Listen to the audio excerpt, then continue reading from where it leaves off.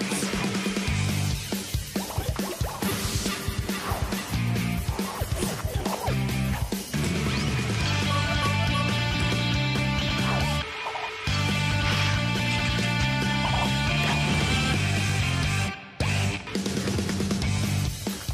I'm Dara O'Briain. Welcome to my school of hard sums.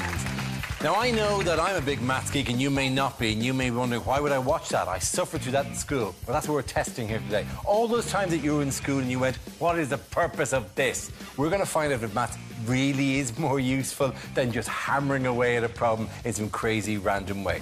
This show is a classic battle of brains versus brawn, because when it comes to solving problems, I'm a firm believer in using maths. Maths is great. It can solve pretty much any problem, from building bridges, ruining the NHS, or getting kissed at a disco.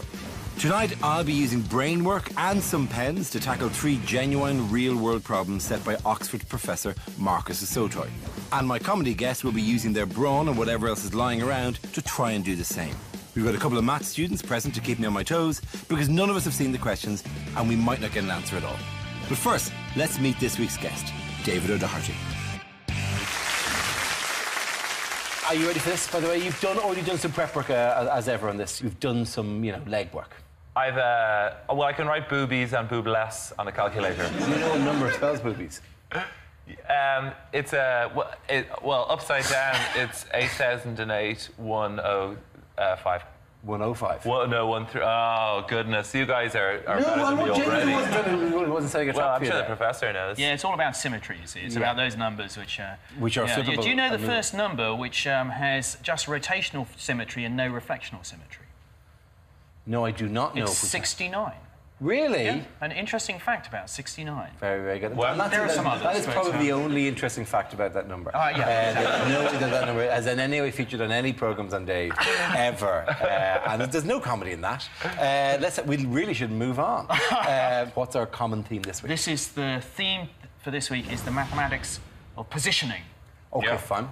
Yeah. So amazingly, we've actually got back to 69 already. It's remarkable how quickly this has turned out. It's just gone tawdry this week. It's not the best position. I love how sometimes on people's email addresses, they obviously registered this Yahoo address at the age of 16, and now they're 24 and trying to get on in the world, maybe send out job applications, and their name will be like Brian Rogers, 69, .com. Supercock@. That's mine. If you want to ask me any questions, that's my address. You can contact me at supercock@. Right, so basically it's going to be a positioning. What's the best stance to take, or the best physical position to take? It could be any of these We're things. going to do a variety of all of these. So, okay, fine. I'm going to take you through many positions in this show. Fabulous. So, I'm ready. Quite the workout. I'm ready. Right, limber? You're going to do it in the practical way. You've got to do abstract positions. Okay, fine. What is our first of our problem then? And we'll see if we can hammer this out. Okay, so to warm us all up, we've got a nice simple positioning problem. I'm going to take you over to the desk here to show you what you've got to do. So here we are. Romeo wants to get to Juliet. Yep. He lives pretty close, but he's got 2 rivers running between him and his love, Juliet. So the problem is, where should you position the bridges such that Romeo can get to Juliet in the quickest time possible? And remember, the bridges have to go at a 90-degree angle, so you can't play around with the angles of the bridges. Oh, wherefore art thou, Romeo? Well, Romeo is 2 rivers away from Juliet. And what Shakespeare never told you is that Romeo is able to single-handedly build bridges that can cross the rivers, but strangely, only at right angles to the bank. We need to work out where Romeo should build his bridges to make the shortest journey to Juliet. He will have to build 2 bridges. The obvious thing to do would be to start by just putting a line between them, which would be the shortest possible route. That's very good. That's the definition of a straight line, is the shortest distance between 2 points. This could be a big breakthrough for not just for me, but for people who use bridges everywhere.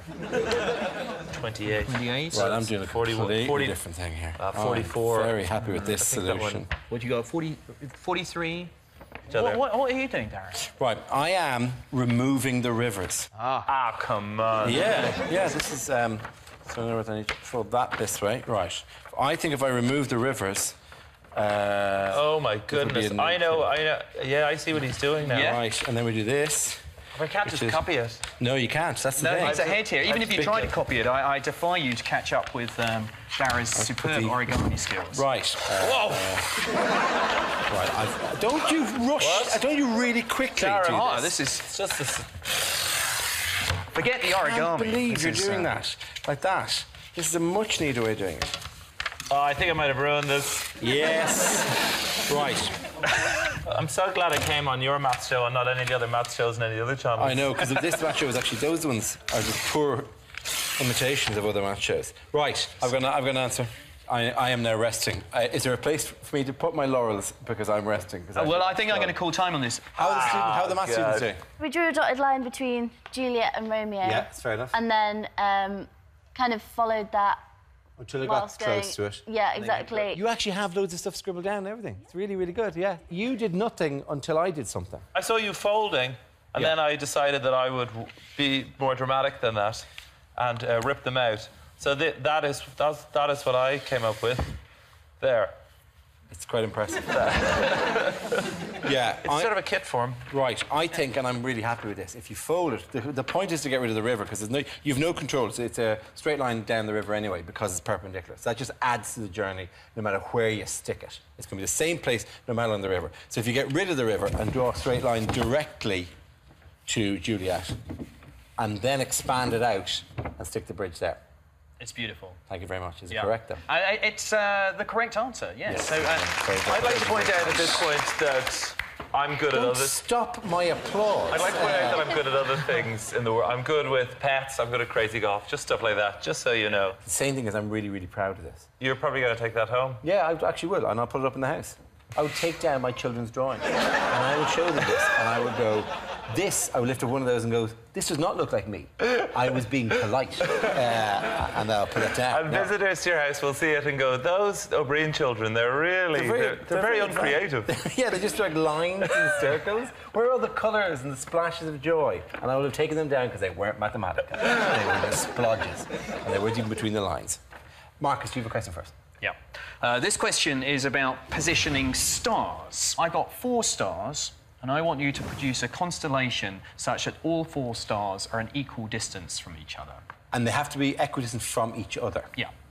So just put it sounds pretty straightforward. Put them in a line? Well, I'm not saying this is the tough question. Immediately, yeah. In a line would mean that... the ones farthest away from each other are equal distance. Oh, I see. OK, yeah. And it would be as constellations go, it would be people would go, there's the line. There's that line. There's Doherty's line. Doherty's line. Weirdest line in the space because they're actually equidistant from each other. And people go, no, they're not. Those ones are, and they go, no. Doherty said it. Doherty said it, and we believe the word of Doherty. It's the only magic eye constellation. You have to shut one eye and stare at it for a few minutes, and then you see what I mean. My star sign is Gullibitarius, and the symbol is a man buying a Rolex from a roadside vendor in Thailand. So obviously I can't bring stars into the studio. So we're going to represent the stars by cricket balls. So I've got some cricket balls here on the table. So how do you position a constellation of 4 stars equidistantly from each other? The handy thing about constellations is you can pretend they look like anything. These 4 stars could be my face, or a horseshoe, or David's hand, but none of these look equidistant. Equidistant, which means an equal distance from... Sorry. I know. OK, great. Yes, it's the maths you remember. So, equidistant means the same distance apart? Yeah, OK. exactly. I was just making sure. Yeah. Well, then... So, you had a line to start with. So that's an equal distance from there. Yeah, that's an equal distance from there. But that one... OK, yeah. So, well, is the answer not obviously a square? OK, let's try a square. That's a good one. So, but look, if I go like this, bang, bang, here, so like that, because then they're all equal distance from a point. Like I've played boules, and this seems to be a classic boules. So a square seems like a scenario. Because this one's an equal distance. A square. Oh, these aren't. It's not the most difficult question in the world. If that's 1 unit of length, do you know what that length is? Yes, it is more than I guess call it a unit plus x. OK, let's take a break while David is trying to sort out that problem. It's not the last one he has to do either. There's a really big problem in the next part. And see what he has to get up to solve that one. Let's do some bloody maths, yeah? Well, let's just test. Ladies, kiss the hot guy.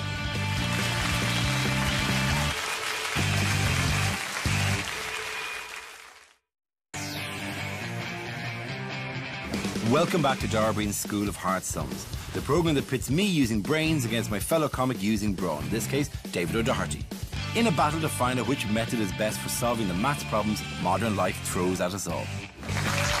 Welcome back. I'm here for the School of Hard Sums with my Department of Mathematics, who are Graham and Innes, with Marcus Asoto, who sets the problems, but mainly with David O'Doherty. He's currently trying to arrange 4 stars. Let's see how he's done. So how do you position a constellation of 4 stars equidistantly from each other? Could you put David out of his misery, right? Okay, no, I've got this. I'm very close to having this. Here's what we'll do, okay? You're ruining our Zen garden. Okay. That's the answer, my Not friend. bad. Not You're bad, actually closer than you were a minute ago. There you go. I like the flick of the hand. Yeah, Sort of that- backspin. You're quite the bull master. Bonjour. Yeah. The key is they're not all in the same plane. Yep. What does that mean? They're not all just on the one level. Oh, not this rubbish. Yes, that rubbish. Oh, so it's like a sort of pyramid shape. Yes. Yeah. There we go. So like this. Yeah. Yeah. I've got it. That's very good. Yeah. Lovely. You know, I love that tone of voice you use. That's thank for you. me and for various 3-year-olds. Very good. I think great. You have coloured in. You've coloured in that some. I like the way Santa's face is blue. But can I make one small suggestion? You're wait, disturbing no. me, but oh, yes. Wait, no, hang on. If you're going to get it. I am going to get it. Yeah. No, you've Yeah. lost everywhere. Right. If I'm just going to say, just do that. That's exactly the same thing. This right? guy's classy. Yeah, well, you know, I'm also lazy. And frankly, standing there hovering while we did the explanation. Let me tell you another thing I'm good at. I used to work in a bike shop, so can you guys unbuckle a wheel? Probably not. Probably not. No, I can't unbuckle a bicycle wheel, but I do know what a tetrahedron is. It's a 3-dimensional shape with 4 sides. So if you want the 4 stars to be equal distance apart, you first tackle 3 of them by drawing an equilateral triangle, and that'll be the base. And once that's done, jump off the page to float to the 4th on top. I think our students, by the way, got this instantly, which is tetrahedron, all sides same length, drawings in there, even like a shaded, like dotted drawing indicating the behind of the tetrahedron. This is proper work. Well done. You, look at that, look at that. We got this so quickly, we had time to be artistic. I, myself, drew a pyramid, and then I drew a sphinx. Are we all digging on the ass of the sphinx? How poor that is? What is that supposed to be? Something wrong with what his kind coccyx, of crazy hump has my Manx sphinx got? So that's how much we were enjoying it. But, that's all to play for because the big question is still to come. OK, Marcus, what is the big question? What is it about? The big question is all about kissing. What is the maths of kissing? What possibly, David, you've done something. What is the possible maths of kissing? It's about how many kisses you can get in a short period of time, which sounds like something very wrong took place. It does sound really inappropriate. Well, it's not inappropriate. It's all story. about the maths of positioning, and it's about an end-of-term dance. There are 30 dancers, and you've got to find the best position to get the most kisses. And the rule is, when the music stops, you have to kiss the nearest person. Just like in life, this is the rule at all times. What end-of-term dances do you go to? My recollection of end-of-term dances was more of a magnetism thing, because I used to repel as I passed through the room. They would bounce off me, and I would create like a force field around me of no kissage in every direction. So this problem basically asks how many dancers can stand closer to you than they are to each other. But unlike Puzzle 2, that talked about stars floating around the universe, we can't magically levitate dancers above us to get extra kisses, and we'll have to keep everyone's feet on the ground. I'm really interested in the VT now. Yeah. I'm really interested in how we set up a situation with you, 30 women, and tape measures, and then it just descended into sapphic joy. Ladies love a retractable tape measure, and as you're watching it, just remember I did it for maths. OK, let's have a look at it. I'm in a dance hall. I'm dressed as the Irish Fonz, and I've got a tape measure. Well, it's 1 for the money, 2 for the show, 3 to get ready. Now go, cat, go, but don't Let's do some bloody maths, yeah? step on my blue suede shoe. Well, you can do anything but take me over my blue suede shoe. I mean, if you think about it, if there's a triangle of people and I can somehow be the one in the middle, I'm definitely going to be closer to them. So, yeah, I need to find 3 ladies to kiss me. Okay, stop there. Oh, you got. Oh, sorry. No, you can get down. Okay, so if you move sort of to there, okay, potentially there, and if you were here, okay, and I was here, now, this way I am getting 3 potential kisses, which is, I think that's a result. Those people who are in position, you're more than welcome to just come and get it. The D-man is here for you. Ah, okay, so 3. We've got 3 so far. Okay, we'll try again, and I'll try and find a better position where I'm going to maximize the number of potential makeouts. In the interest of maths, let's dance. I'll try and go for the old, what's a 4? A hat trick plus 1. That's what we'll go for. And if there's a square of people and I'm right in the middle of the square, then they are going to be closer. I think they're going to be closer to me. I mean, you could put this down to pure maths, but also I think I look pretty incredible in this outfit. So 43. No, can you move in a tiny? Can you move in? Yeah, 4 inches closer, and then here. Well, let's just test. Ladies, kiss the hot guy.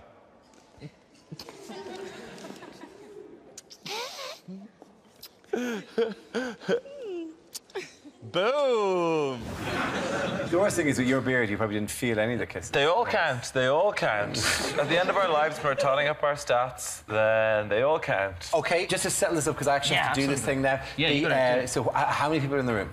30 people. There are 30 points in space. 30 points. You are another point in space. How dare you? You're more than that to me. Thank you.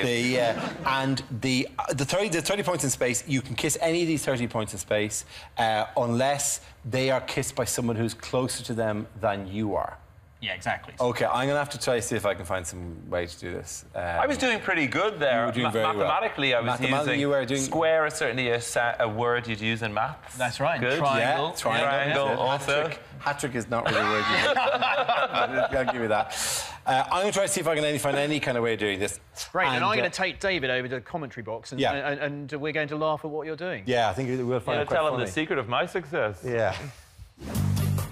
So this problem basically asks how many dancers can stand closer to you than they are to each other. And we'll have to keep everyone's feet on the ground.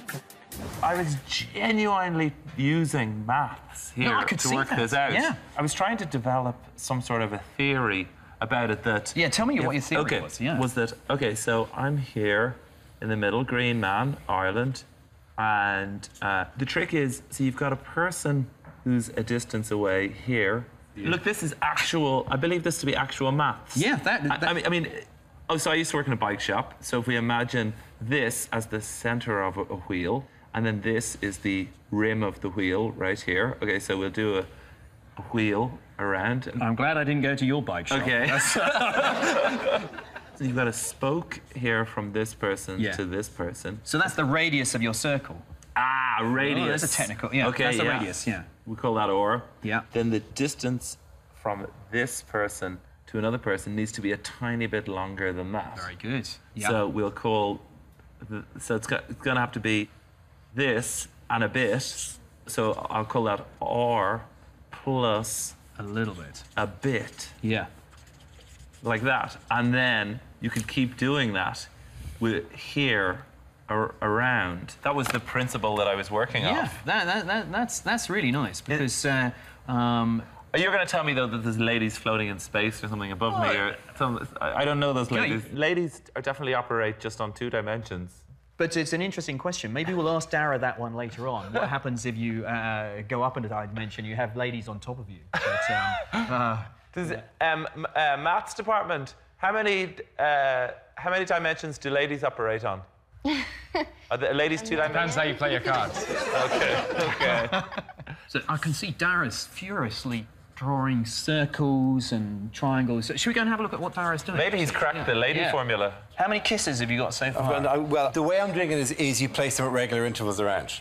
Okay? And then you work out what the distance between them is, and this gives you a triangle, this triangle here, right?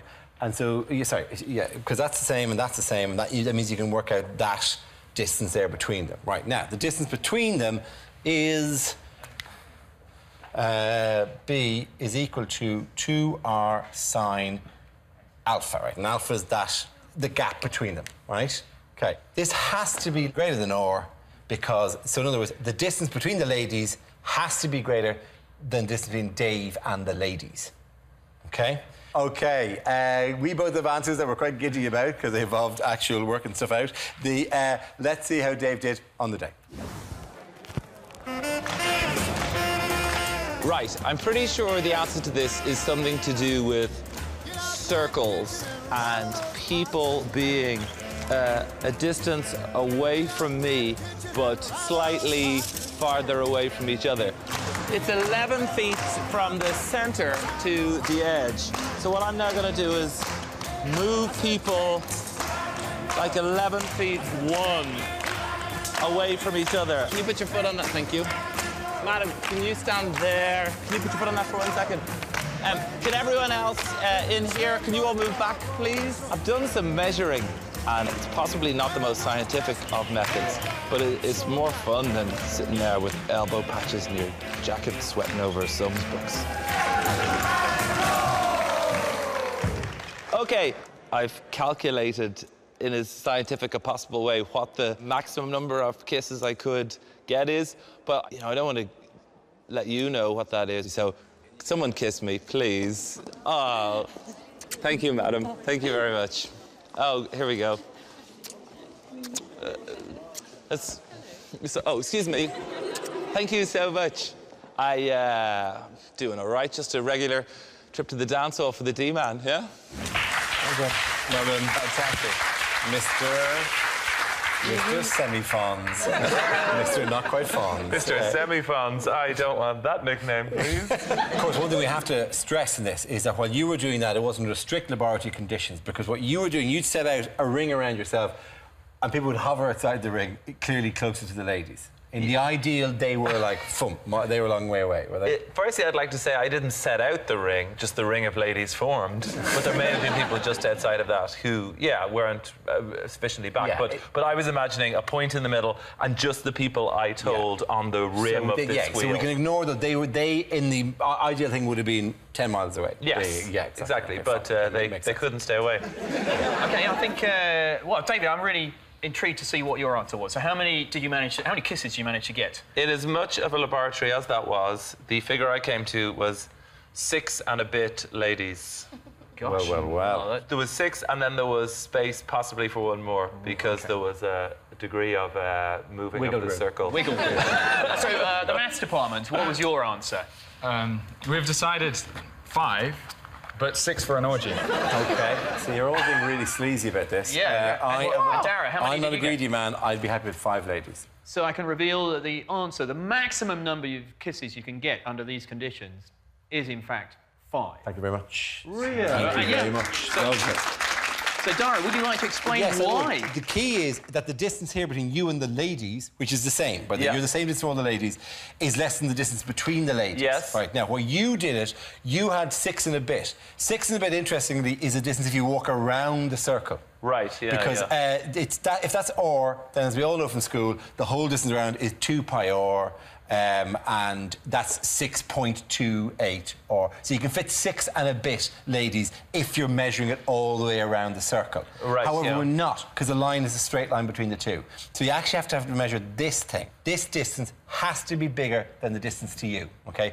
Right, yeah. So the next one to try is 5 ladies, and every 72 degrees you can fit ladies in. So that's why the maximum you can have is 5 ladies. I mean, my point was basically that if you had everyone arranged in equilateral triangles, then not only would you be getting off with everyone else, but they'd all be getting off with each other as well, hence the orgy. Right, yeah. So if you all sit close to each other, then you all get off with each other.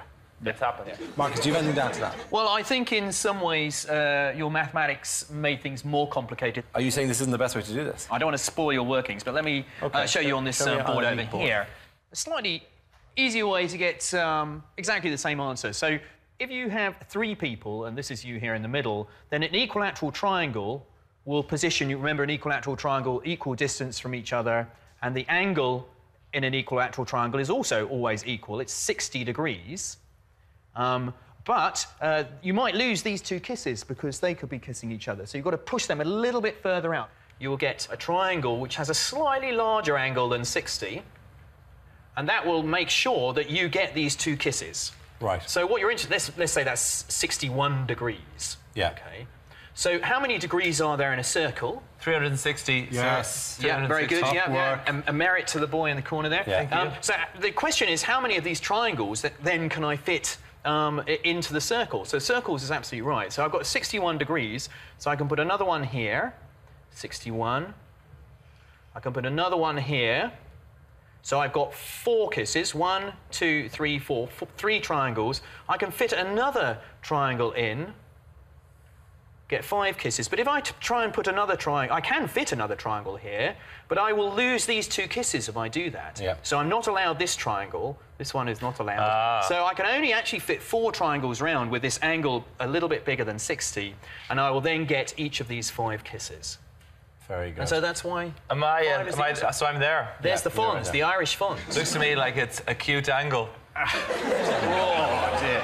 But this does have real-world applications. I mean, you might think... Pray tell, what real applications with that? Well, if you think about the way that these triangles are covering the ground, actually, we're very interested. In your bathroom, you're interested in what sort of shapes can you cover the wall and not leave any gaps, for example. Right. So if an equilateral triangle, these ones where each of the sides is equal, you can actually cover beautifully your wall. But if you go to 3-dimensional buildings, so architects are really fascinated in these triangles. They're very strong shapes, but also these strange triangles are quite important if you're making something like the Gherkin in the East End of London. Yeah. If you look at the Gherkin, it's full of these sort of triangles. They're not quite equilateral triangles, and you've got to kind of solve this problem about how to fit the triangles in to create a really strong and beautiful shape. So essentially, to cover a building which is curvy and twisted and shapely, you need to go away from the kind of equilateral triangles. And you know on the Gherkin, there's only one piece of glass which is actually curved, and it's the piece at the top. All the rest are just flat pieces. But using these flat triangles, if you piece them together, you can create the illusion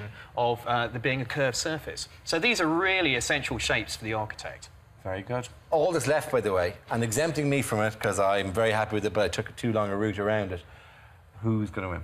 Well, I think the winner does have to be Dara, because you got the right answer. It's about the right answers here. I mean, beautiful solutions. I can't win my own show. Yes, Brain has won this week, although Brain didn't get kissed. So there's probably the greater message from this, which is Braun, the smaller guy, wins the ladies. OK, take that away as a message. Also give thanks, by the way, to our generally dominant Department of Mathematics. Give them a round of applause. Innocent Graham, thank you very, very much. To our non-mathematical Lord of the Dance, David O'Doherty. Thank you very, very much. And to our question setter and expert extraordinaire, Professor Marcus Sotoy. We'll see you next time. We don't know if Maths will triumph again, but good night, goodbye, good luck. I'm Darby. See you again. Here's a final route for you to get to grips with. Can you connect all 9 dots with only 4 straight lines without taking your pen off the paper and without going back over yourself? If you want to see that question again, check the answer, or just cheat, have a look on the website. joindave.co.uk.